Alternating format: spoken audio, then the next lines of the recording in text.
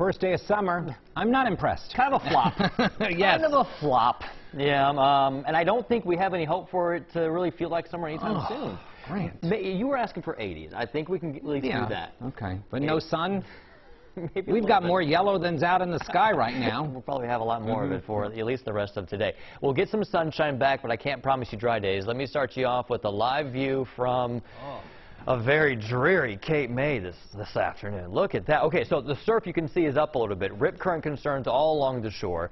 Not a good beach day for a myriad of reasons, one of which being it's just downright dreary and cool and windy. Not great stuff, and it's not much better in Center City right now. It's not as rainy. There was a couple of rain showers down the shore, but we're finding that rain trying to move into the city right now as we hit the noon hour. Temperatures in Philly, 66 degrees. Look at these wind speeds out of the east at 20 miles per hour, gusting to 24 miles per hour. So you combine that with those temperatures in the middle 60s. Not a great start to summer, is it? Like Jim said, not impressed.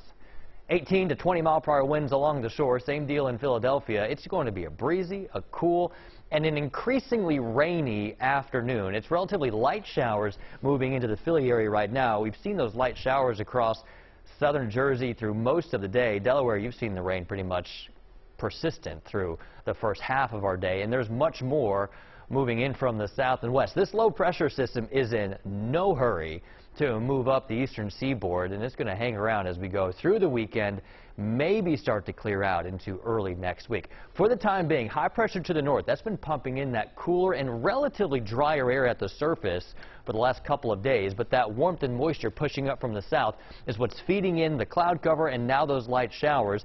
We'll get the warmth, but we're also going to keep the showers around as we head toward the weekend. Today, just a few stray showers. I do think the latest run of the forecast model is a little bit slow to bring in the rain. We're already seeing those showers arrive, and I think we'll keep those steady light showers building to the north as we head into the afternoon hours. Plan on a few more moderate showers later this evening into the first half of the overnight. A couple of pockets of heavy rain as well, but I do think as we go into early tomorrow morning, this first round of rain will start to clear out.